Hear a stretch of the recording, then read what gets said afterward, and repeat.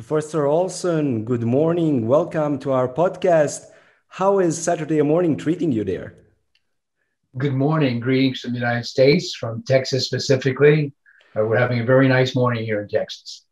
Is it warm? Is it hot? Because the last couple of days here in Sarajevo, in the capital city of our country, Bosnia and Herzegovina, have been it's been truly too hot. Yes, it's very warm here too in Texas. Our summers are traditionally hot. It's in the 90s, and it's been that way for the last several weeks. Yeah, except as I believe, as I can actually remember, like earlier this year, the winter was unusually cold, right? We had a terrible episode here in Texas where we had below freezing temperatures, caused a lot of problems with electricity, with water. People really suffered. We had several days of really difficult conditions.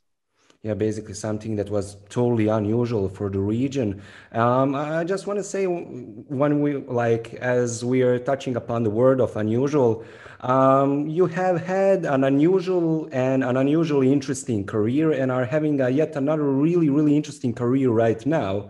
And I would like us to start from the present moment, actually.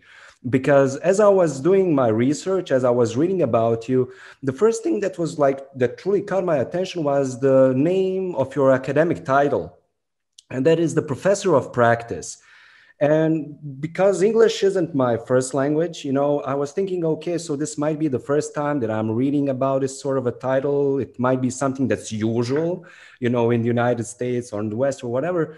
But as time progressed, as I did more research, I found out that this was a title that was kind of specific to you. So, Professor Olson, may you, perhaps in brief terms, explain to us what are you actually a professor of practice of? A professor of practice is a title that we give to non-academics by profession, people who are practitioners, as we call them. A lot of universities are bringing people in from various backgrounds who do not have PhDs, but who have real world experience that will be of value in the educational process. And the Bush School of Government Public Service of Texas A&M University decided from the beginning that it wanted to have a blended faculty. It wanted to have world-class academics, and of course they are essential, but also to have people who come from the world of diplomacy or national security, intelligence, counterterrorism, because that's an area where many of our graduates want to go into. And we thought that having people here who have actually done that kind of work would be beneficial for them. I think it's a good formula. It's worked very well for us. And so I am not a PhD, but I am a professor of the practice, and that means that I'm bringing real world experience into the classroom. And you're bringing, how would I say, a real world experience of counterintelligence. But before we dwell into the topic itself, before we dwell into the career of intelligence and counterintelligence and the specifics of counterintelligence per se, may I ask you, what were your initial reactions to, I assume, being called upon to be a professor at the Bush School of Government? I was very excited about the opportunity to come to the Bush School at Texas A&M because I'd always had this thought while I was on active duty in the CIA that one day I might like to teach. I might like to share my experiences with the next generation. And it has been indescribably rewarding to have this second career, to work with young men and women and to help them realize their dreams of serving our country in the intelligence community. And we have, in fact, been following the desires of our former President Bush, the founder of our school, who was a strong advocate of the intelligence community. As you know, I'm sure he was at one point director of the CIA. He also was very close to the intelligence community when he was vice president and president. So he very much wanted us to carry out that role. And for me, it has been a dream come true to be able to work with these young people here and then to send them into important and exciting careers in the United States intelligence community. What do you think from your own observations in terms of communicating with these students, with young males, young females, young men, and young women? What do you think they appreciate the most in regards to your own experience? What do they like to, study and listen most about? I think the students really appreciate the opportunity to work with people who have been in the careers that they want to have.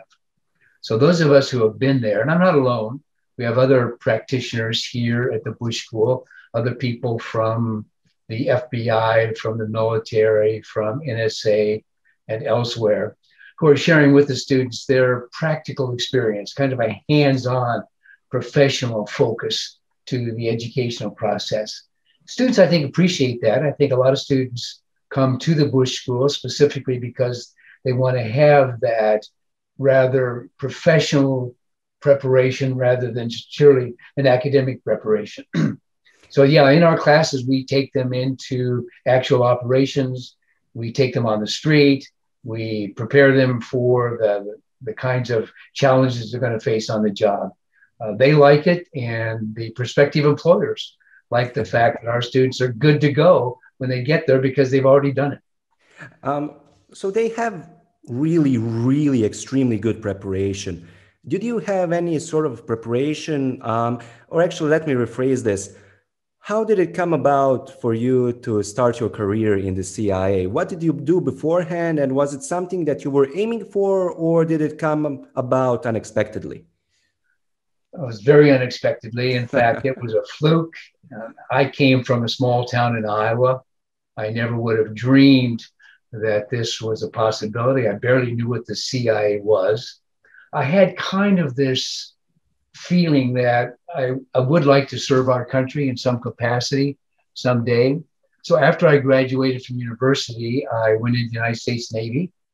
I served aboard guided missile destroyers and frigates as an officer for 4 years. I found that very fulfilling, but I didn't know what the next step would be. When I left the Navy, I went to law school back in my home state. I was going to be a small town lawyer. I was going to work in a county seat town in Iowa, serve my community. I think it would have been kind of a nice lifestyle, but that was not to be.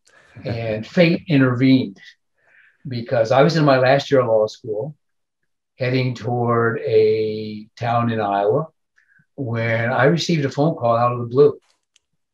Mr. Olson, we think we have a career opportunity that might be of interest to you. And that was the CIA calling. They found me out there. I didn't seek them out. I barely knew what the CIA was. And so they started a lengthy process that eventually resulted in an offer to join what we call the clandestine service, the Directorate of Operations, the undercover espionage and covert action arm of the CIA. And it didn't take me long to realize how much I loved that kind of work, how rewarding it was for me to be serving our country overseas as an intelligence officer. So I ended up spending 31 years undercover in the CIA, mostly overseas. And the real bonus for me was that I met my wife, Meredith, CIA, because she was also working there. So we were, in effect, a husband and wife undercover CIA team. We can touch upon that if you would like a little bit later on, but I would just like us to trace back, to that phone call. My assumption is, they somehow figured out that you were a right candidate due to some reasons. Do you know what those reasons were, how they found out about you? Were you ever told how it came to be? Well, the CIA has spotters all around the country, particularly on college campuses. And I don't know who my spotter was. We never reveal their identity, but I have some suspects, faculty of the College of Law, University of Iowa. Somebody spotted me. Somebody saw something in me that made them think that I'd be a good candidate for the CIA. So that name was passed to the CIA. What I think they saw in me was probably the fact that I had served in the military. That's not a prerequisite, but it's a plus when we find someone with military experience.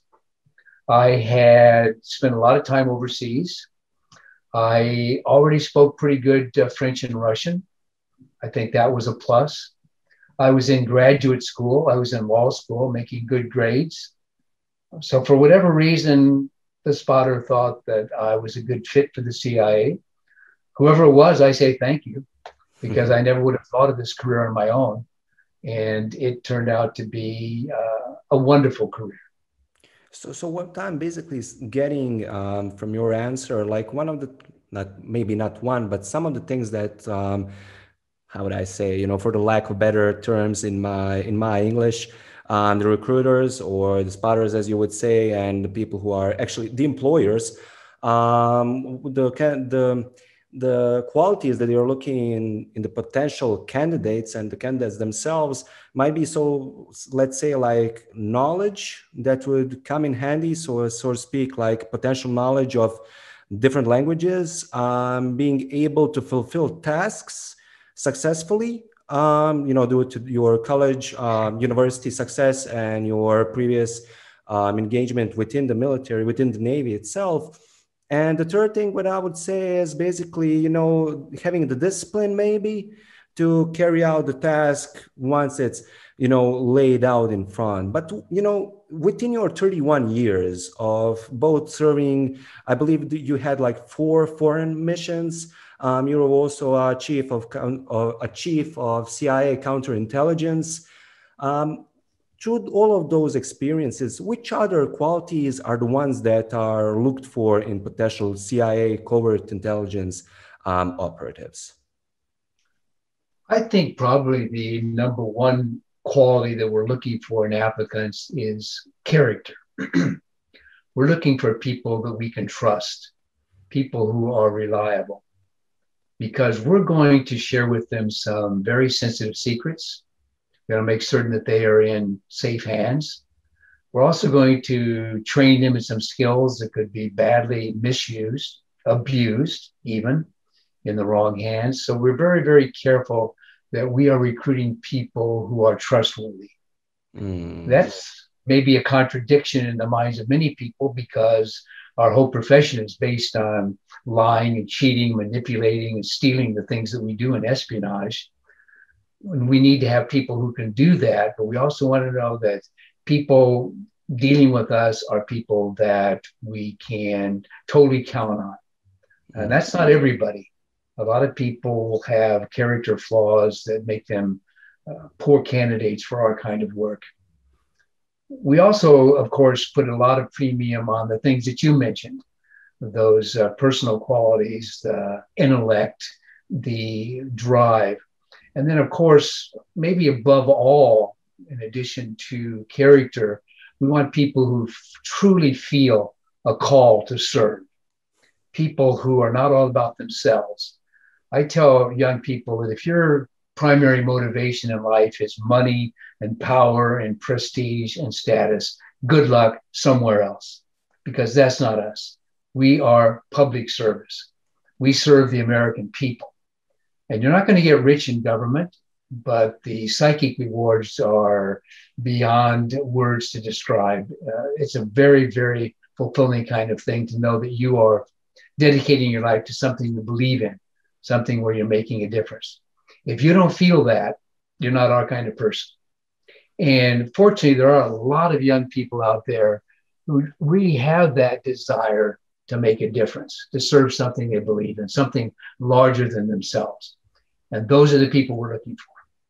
Yeah, but I think it's also that aspect that you've been talking about right now, that the purpose itself of serving something above yourself, that is the community, the wider community and the country itself, needs to be more important than money. Because if you're but if your primary motivation is money and power and dominance, in one way, shape or form, that also makes you malleable to manipulation and to something that we could, dwell a little bit further later on, to people actually, how would I say, going to the other side. Yes. Yeah, that's very true. And unfortunately, our selection process is not perfect. Some people get in who should not have gotten in. There are people who have psychological flaws. There are people who are very venal, who in fact are susceptible to financial incentives. And the people who have betrayed us, and unfortunately there have been many, several that I worked with, people I considered colleagues and friends, sold us out to the Russians.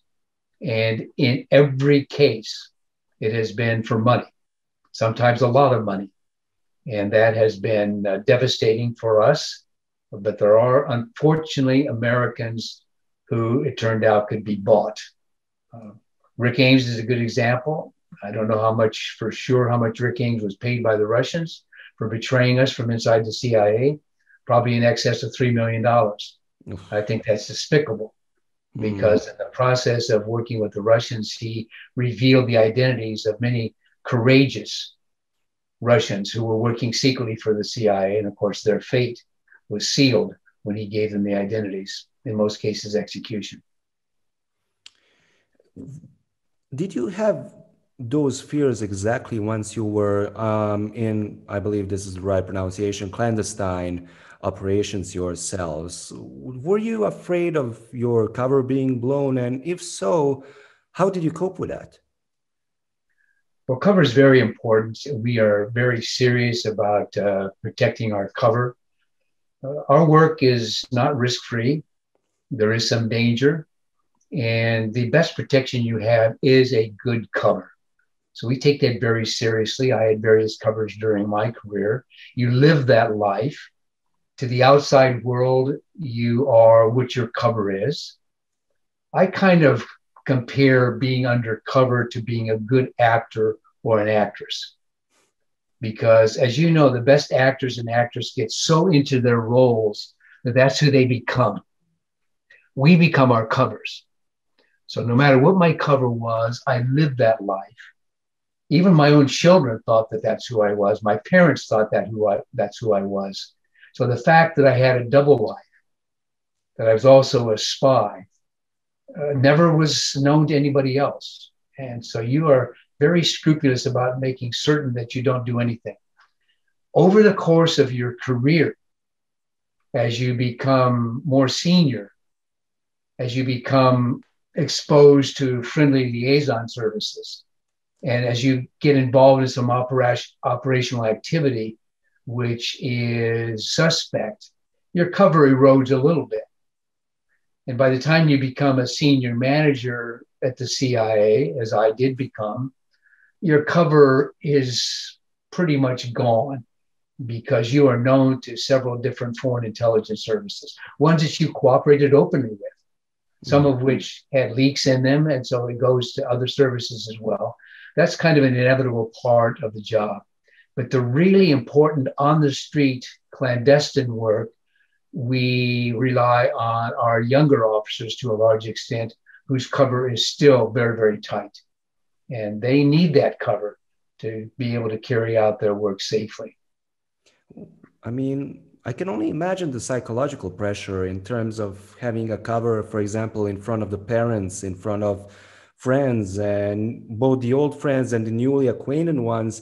Could you share, if that's all right with you, with us, you know, how did it come about and what was the process like of, for example, parents and friends finding out what you were truly involved with? And, you know, how did they find out? Did you tell them that, or how did it happen?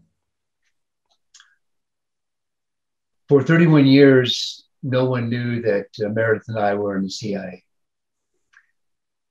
Coming out from undercover, as I was required to do to join a university, because by regulation, we cannot be on college campuses covertly. And also, since I'm going to be teaching intelligence, I have to reveal the fact I have some expertise in that area. It's 31 years of work in intelligence in my case. Coming out from undercover was traumatic. In fact, Meredith and I had originally thought that we would never come out from undercover, as many of our colleagues do. You go through this career undercover, you retire undercover, and you never reveal to anyone that you had this intelligence past. That's comfortable. That's a nice way to ease into civilian life. But we had to come out, and we knew what the consequences would be of doing that. We were willing to do that because it was such an honor, frankly, to have been invited by former President Bush, the father, to join the new school that he was creating of government, the Bush School of Texas A&M. We were willing to accept those consequences. When you come out from undercover, in effect, you are announcing to the whole world, hey, when we were in your country, guess what we were doing? We were violating your laws. We were committing espionage. And so that means that your future overseas travel is going to be limited. That's okay, because Meredith and I have already seen the world, and there are wonderful things to see and do in the United States. That wasn't too much of a sacrifice. The second consequence is, of course, your personal safety, because when you come out from undercover, I don't want to over dramatize this, but potentially you could become a target for people that hate the CIA and want to strike back. And so you have to be careful. You have to take your precautions, which we do. It's just a way of life. And then the third consequence is telling your family, telling your friends. And that was a real concern for Meredith and me. When we had to come out from undercover, how will our parents react? Will they be hurt that we lied to them for all those years? That was uncomfortable for us. And it's kind of interesting because both sets of parents, Meredith and mine, independently, when we told them that we'd been in the CIA all those years, reacted in exactly the same way. You know what that was? Thank you for not telling us sooner. They said, when you were in all those foreign countries, we would not want to have known that you were in the CIA and have to worry about what it was that you were actually doing. That's why we chose not to tell them. And I think in our case, that was the right decision. Now, our children were different, because when Meredith and I were serving in Vienna, which is, of course, one of the real hot spots of espionage, always has been, it still is, we received a death threat from some terrorists, a letter to me which said that I personally by name, Meredith personally by name, and each of our 3 children personally by name were going to be killed. And that was disturbing. It was serious. It was not a prank. It was a serious death threat. And the CIA actually offered to pull us out of Vienna, particularly because of the death threat to the children. It was really my wife who said no. She said, we've been sent here with a mission to perform. We're not going to be chased away by an ugly letter from some terrorists. So we took a lot of precautions, particularly to protect the children.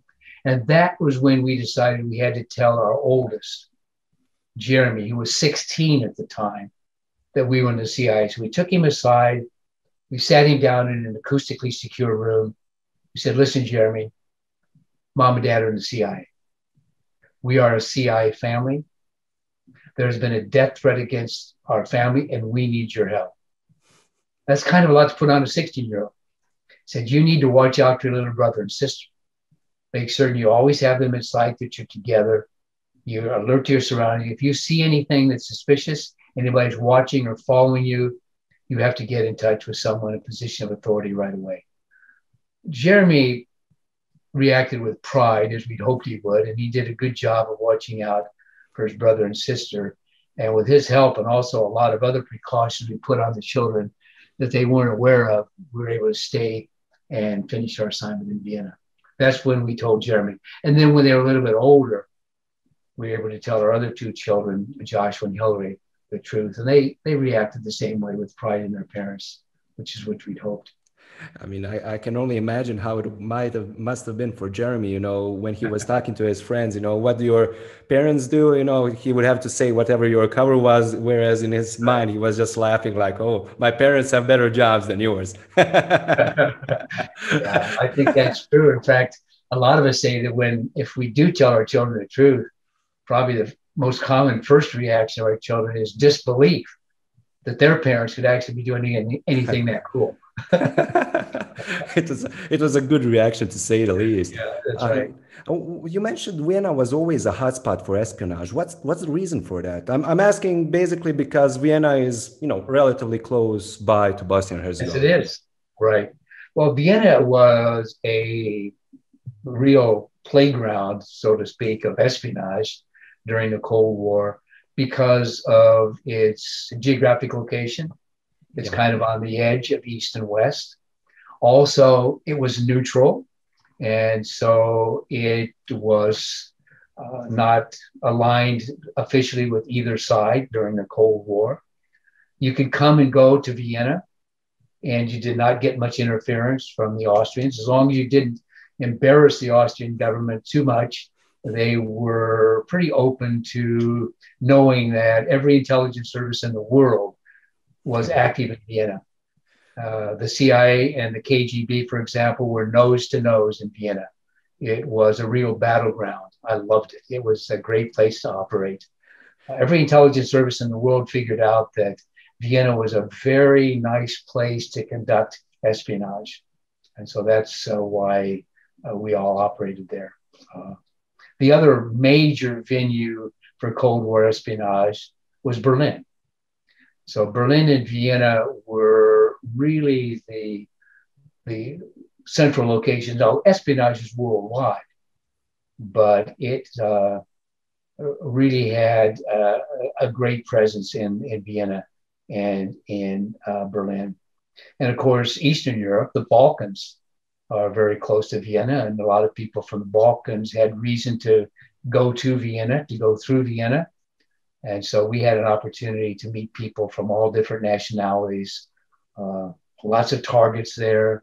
A lot of volunteers came to us in Vienna because it was accessible to them. So we were kind of the walk-in capital of the world, where people from several different countries, including from Eastern Europe, would knock on our door and say, let's make a deal. Okay, let's talk. I mean, you lived through so much within your clandestine. I'm gonna butcher the pronunciation from time to time, so pardon me for that.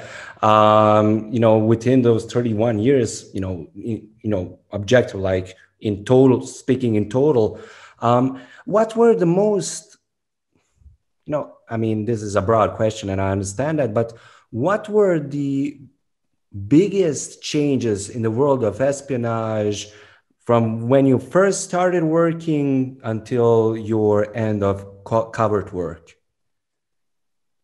Well, I think the biggest difference was technology.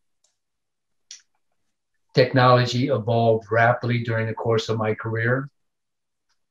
We continued to rely on the staples, things like dead drops and brush passes and car tosses and walking meetings and car pickups. Those techniques are still in play. But technology has enabled us to do things that we'd only dreamed of before. So I saw a tremendous increase in our technological capabilities. In fact, and this sounds very immodest on my part, but I think that the reason that the CIA and the United States intelligence community in general have been so successful over the years was because of our technological dominance, our technological superiority. Other countries, and many of them, have very qualified intelligence officers, case officers, as we call them. They know their craft. They're very good at the recruitment cycle. They know how to recruit people.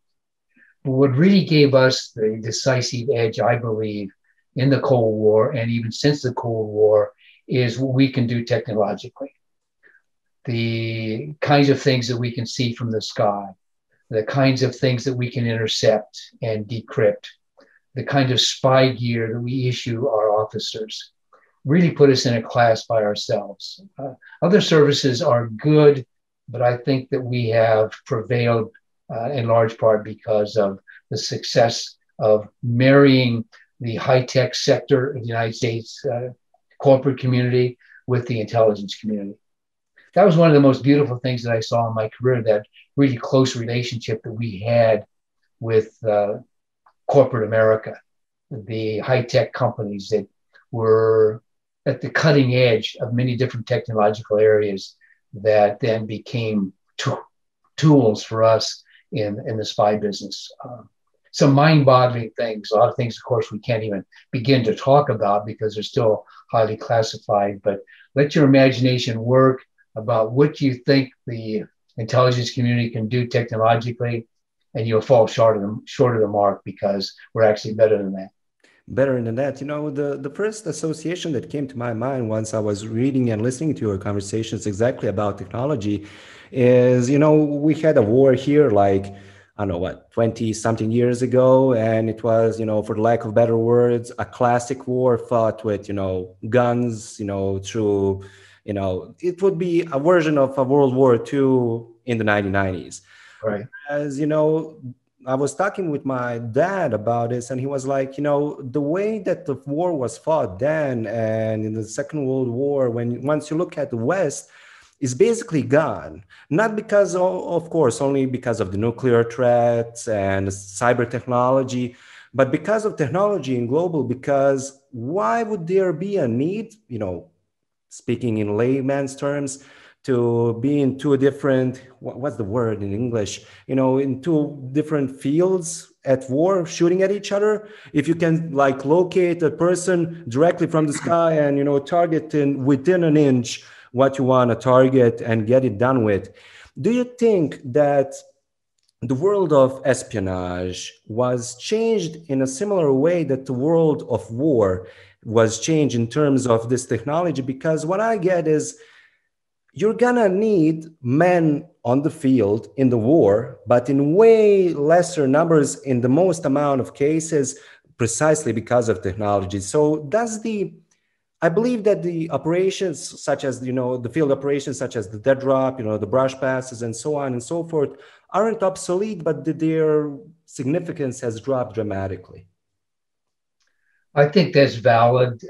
I will say, though, that the need for the traditional military strength will never go away. We always need to have that. I do believe you're right, though, that espionage and warfare will be increasingly impersonal. And I think that cyber is the next real battleground. I think when countries go to war in the future, God forbid, that they will be attacking each other through their cyber capabilities. It's already happening. The world of cyber is frightening, what countries can do to the other to cause harm. We've seen in the United States in several examples recently about how harmful it can be. We know, for example, that the Chinese have implanted malware in the electrical grid in the United States. They have been inside the internet, and they can cause tremendous disruptions at a time of their choosing in the future if we do not have better cyber defenses. I tell my students in my intelligence classes at the Bush School that if you want a successful career in U.S. intelligence in the future, there are three things that you really need to consider developing expertise in. And the first is China, because China is the long-term national security threat to the United States and to several other countries as well. So make certain that you develop knowledge of China. Secondly, money. Financial intelligence is a rapidly developing area. If you can bring down the money flows of a terrorist group, of a foreign intelligence service, of a narcotics trafficking organization, of organized crime, you can destroy it. And we need to do a much better job of that, of tracking their money flows. And we're getting better at that. And then, of course, the third area is cyber. Cyber is the future. And we're adding courses at the Bush School in cyber because we need to prepare our students for the reality of the threat that we face, but also of the potential that we have offensively to use cyber against our potential adversaries in the future. So those are the three areas. If I could start my career all over again, and I would love to, I would try to get into the CIA's China program. I would learn Mandarin. Oh, that would be amazing. Yeah. And I would become a China counterintelligence expert because that is where the threat is. And a lot of my students are doing exactly that. Yeah, Mandarin is really, really difficult to learn. It takes quite a bit of dedication, I would say, and quite a bit of time to learn it, especially for, us, the people that, don't have any, so to speak, language similarities to Chinese. I believe, like, for example, for me, it would be much easier, I believe, than for an average American to learn Russian, because, you know, among other things, in Boston, we have Cyrillic. So that takes like 90% of the problems in terms of the letters and the pronunciations and stuff like that. But let's backtrack. But in terms of China, and this is something that you've written about extensively within your book, and we're going to put it down in the description below so that everybody can read it, because it's a really interesting book in terms of intelligence and actually counterintelligence world, and the United States' lack of strength, you could say, in regards to it. Why is China such an enormous problem for the United States and for some other countries when it comes to espionage? China is such a significant threat because it is throwing resources into stealing our secrets and our technology at an unprecedented level. The Russians haven't gone away, and they are still a very serious concern to all of us in US intelligence. But China is in a class by itself. What they're doing is massive. It's pervasive. They continue to go after the traditional espionage targets of political intelligence and military intelligence. But the number one objective of Chinese intelligence is technology. They want to steal our technology. They have decided that they want to catch up with the West. And to do that, they need to enhance their technological capabilities. And their choice to do that is espionage. Espionage for them is a lot faster and a lot cheaper than doing the R&D themselves. So they're coming at us from many, many different directions. They are flooding intelligence assets into the United States. It is something that has got to stop, because we are hemorrhaging our technology to the Chinese. And they're voracious. There is no area of research or of technology or industrial process that they are not interested. If it is ahead of where they are, they want it. Even in things that you wouldn't suspect, things like agriculture, things like medicine, just things like industrial processes in many different areas. They are very, very eager to acquire by stealing it from the United States.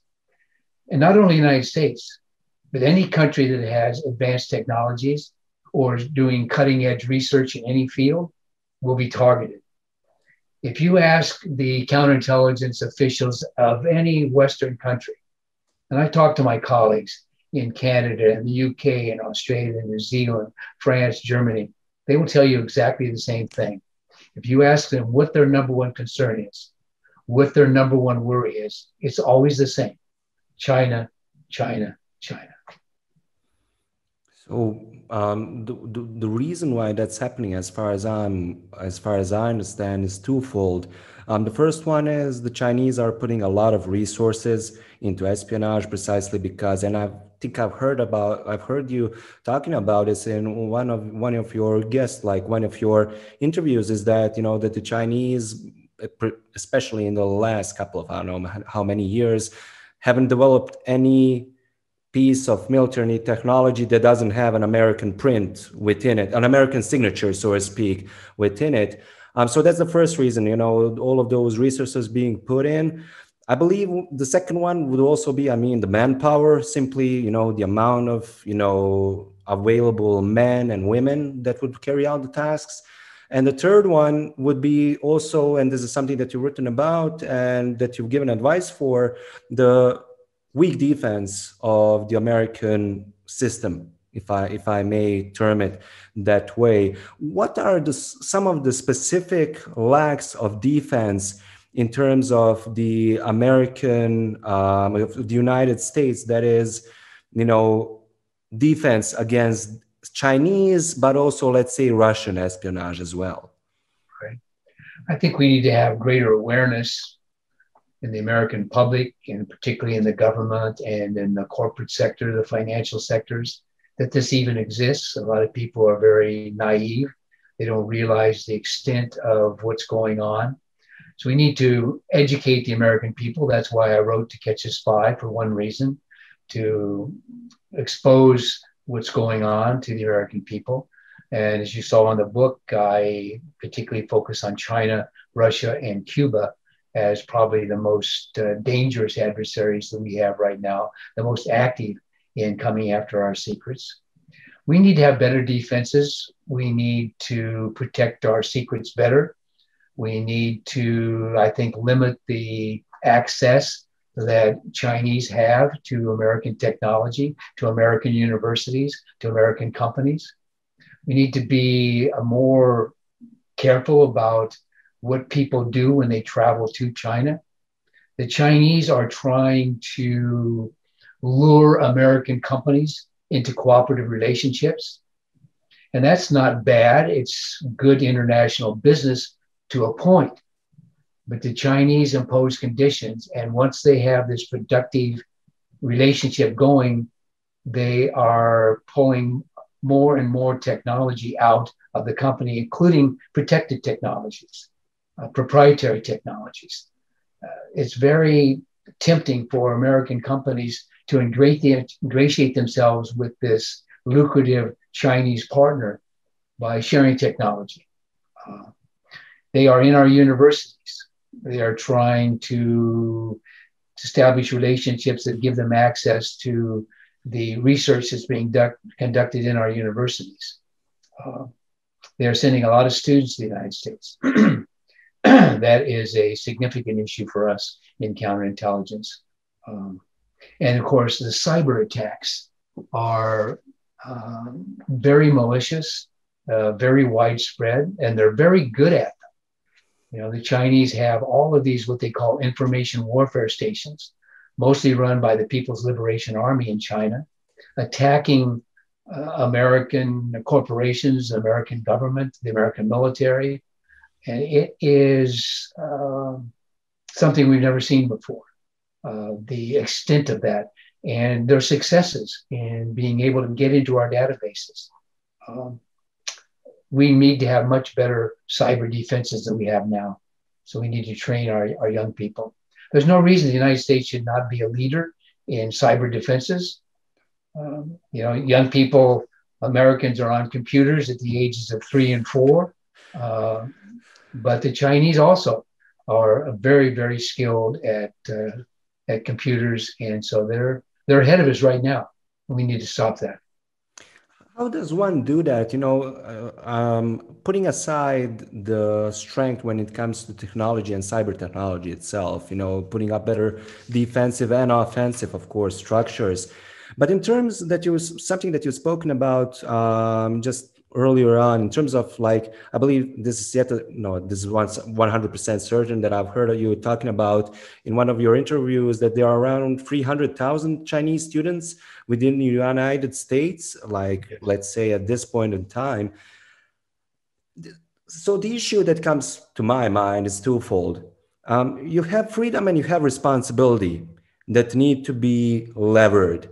How does one carry out the responsibility of protecting one's nation and putting up defensive structures, whereas on the other side, you have to preserve the freedom of those 300,000 students coming in and basically doing what 99% of them are doing, getting education, wanting to start, different lives, getting experiences.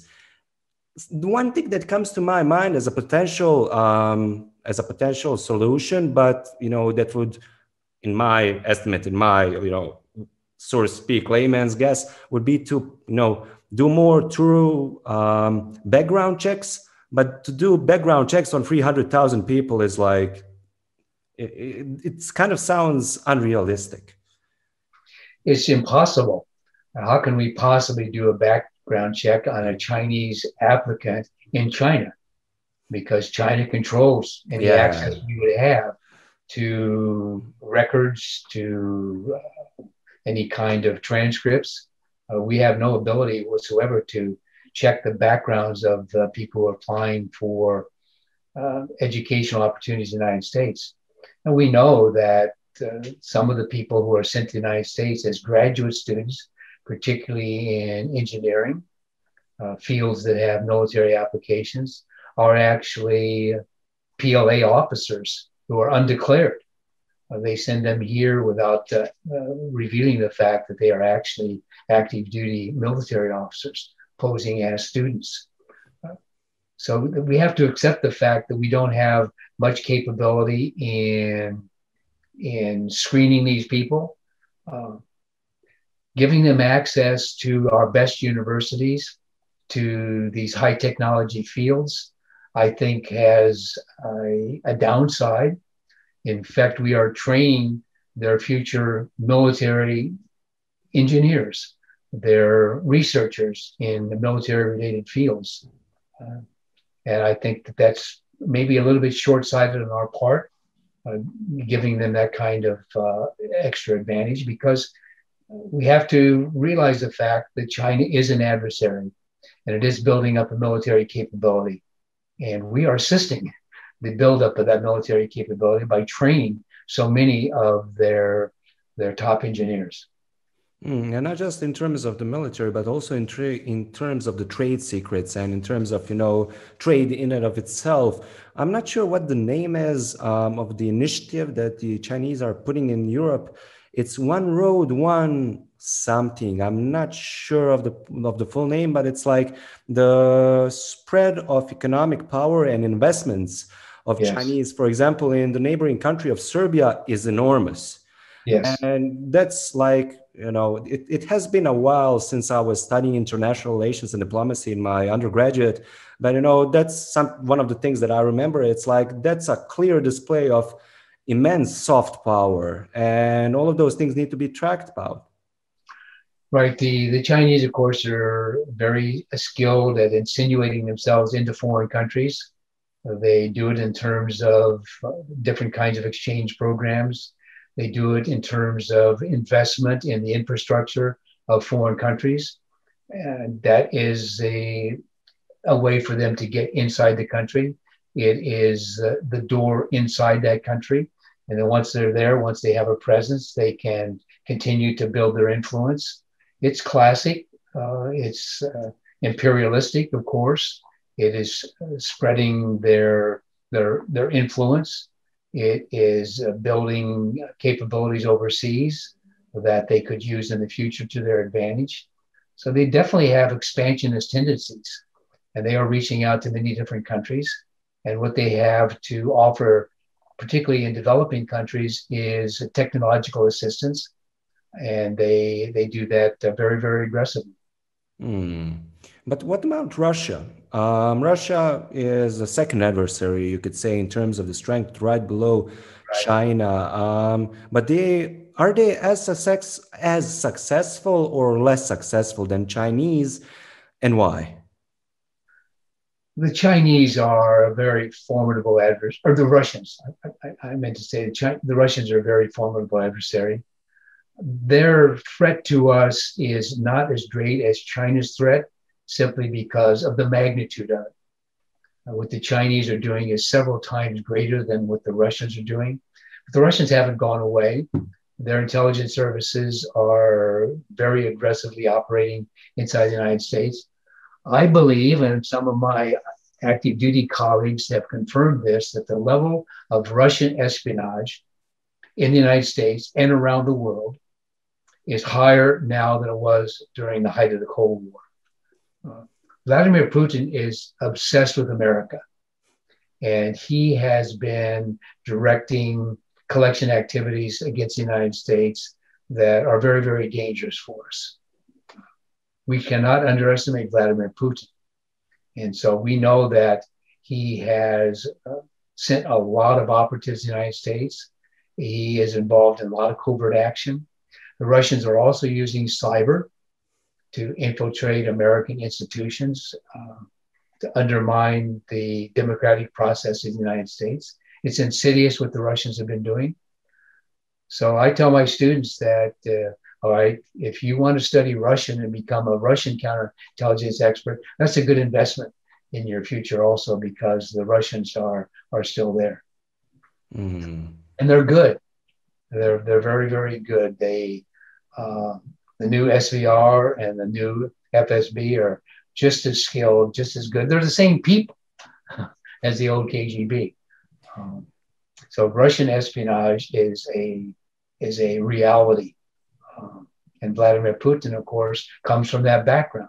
He's the spy master in chief for Russia today. Yeah, he was an ex-KGB officer, I believe that's right. Was. I remember we were tracking Vladimir Putin when he was still a lieutenant colonel in the KGB in Germany. And we knew already what he was. We knew how ruthless he was. We knew how dangerous he was. What year was that? I mean, approximately. That was way back in 1970s. We were tracking Vladimir Putin.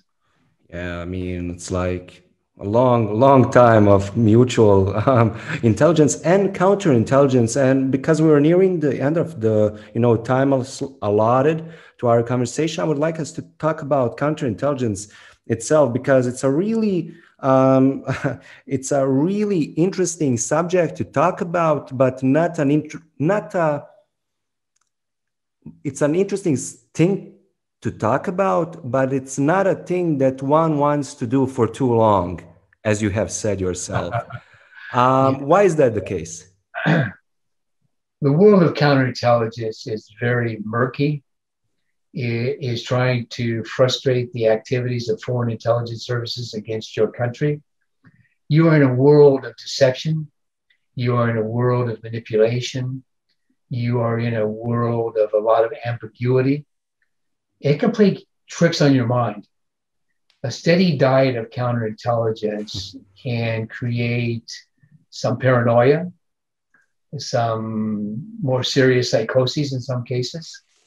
In my book, I point to the example of James Jesus Angleton, who went overboard, in my opinion, who became so obsessed with the Russian threat that he lost touch with reality. And I think that's dangerous. In fact, in my case, when I was out in Vienna and the cable came in from the director, asked me to go back to take over counterintelligence, my wife Meredith and I went for a walk that night so we could talk openly. And Meredith comes from that world also of intelligence. She knew the reputation of counterintelligence and how it could warp people if they got too engrossed in it. Said, okay, Jim, if you really want to do this counterintelligence job, okay, but don't stay too long. Because she didn't want her husband to go weird on her. I think I'm still okay, but Angleton stayed 20 years in counterintelligence work, and that, I believe, is too long because he saw ghosts everywhere. He thought that the Russians were 6 feet tall. He thought they controlled everything. He really did a disservice to effective counterintelligence by pursuing things that weren't real. He became a conspiracy fanatic. That's unhealthy. A good counterintelligence officer maintains a balance of the real world against the threat world. And sometimes those two worlds can become so mixed up that you lose touch with what's real and what isn't. Thank you for the insight, and that makes absolute sense even for a layman like myself. Because we're at the end of the conversation, I would like to ask one final question, and it directly relates to your current position as a professor of practice of actually counterintelligence, intelligence and counterintelligence itself. What would your advice be? Because I was talking with, like, a couple of episodes ago, I'm not sure how long ago it was, with an ex-KGB officer, ex-KGB agent, and Jack Barsky. And once I asked him in the end whether or not he would do it again, he says with the present day knowledge, he wouldn't, because of the havoc it wreaked on his life. And whether or not he would actually advise, like, young people to do it, he says something along the terms of, it's not that I wouldn't recommend it, but I would tell them to seriously consider the possible repercussions for their own moral high ground. Because some things that you believe in will be swept under the rug because you will have to do certain things for your own country and for somebody else. that you don't necessarily agree with and that could break havoc on you psychologically. As far as I've understood from you, you would, repeat it all over again. This is something that you truly found yourself in, something that you found a true purpose within. What would your advice be to the young aspiring, whether or not CIA or let's say FBI, any sort of like covert operative intelligence officer, whether it's a man or a woman? What could they do to best arm themselves to be both psychologically sound and to, how would I say, to bring out the best both for their own country and for their own service? It's a very good question. I certainly would recommend intelligence and counterintelligence as professions for young people. I don't care what country you're from. It is a fine and honorable thing to do to defend your country, to protect your country's interests. And one aspect of that, of course, is intelligence and counterintelligence. Intelligence is the first line of defense in ensuring that you are prepared for the threats that your country faces. Counterintelligence is specifically focused on obstructing the efforts of foreign intelligence services to take advantage of you and your citizens, to infiltrate your government, to steal your secrets. It is something that requires a great deal of dedication. If you don't really feel the patriotic call to serve your country, then you're going to have trouble sustaining that motivation, because it is hard work. It's often thankless work because your successes are not known. You are subject to a lot of attacks from people who don't truly understand what it is that you're doing or misinterpret the techniques that you're using. But it is psychically an extremely rewarding thing to do. You go home at night feeling really good about what you've done. You've done something you care about. I've got nothing against the corporate world, but for me, that never would have been satisfying. I mean, what did I really care about making a couple $1 million more for some multinational corporation? Other people can do that. That's fine. I respect them. Our country needs them. Our economy needs people in that field. But for me, for whatever reason, it would have been meaningless. I want to serve something I really believe in. And our country is something I really believe in. And I admire patriotism no matter where it is. I have respect for people in our adversary services. A Chinese intelligence officer is dedicating his or her life to China's interests. A Russian intelligence officer is doing the same thing. So those people deserve respect, because I think service to country is a noble thing, no matter what country you're doing it for. And so I tell my students that as long as they sustain that motivation, as long as they're doing it for the right reasons, and as long as they continue to preserve their honor, their moral code, they will do things they would not ordinarily do, because that's the nature of intelligence work. It's based on deception, manipulation. But I believe that you're doing those things for a greater good. And I believe that's morally justifiable. I mean, I lied, I cheated, I stole, I manipulated, I coerced throughout my career. But I have no qualms about that, because I believe that doing that in the legitimate defense of our country was morally justified. And the only way to do intelligence work, only way to do intelligence, is to use those deceptive techniques. You can't do it otherwise. And where would we be? Where would any country be without intelligence? We would be defenseless. So we're serving a very fine cause by going out and collecting information which is going to protect our people, to keep them safer. And after doing that for many, many years, I have absolutely no reservations in preaching the beauty, the honor of serving our country as intelligence officers to the young men and women that I have the privilege of working with at the Bush School of Texas A&M. They're going out to do important work. And when I hear back from them about how excited they are, how happy they are, how fulfilled they are in serving our country as intelligence officers, that's a good day for me. I really feel good about that. That's why I'm here. That's what I am committing myself in my second career to doing. And George Bush was so proud of what we were doing because that's the reason he set up this school, specifically to send our best young men and women into careers of serving our country in many different ways, but in his mind, specifically including intelligence.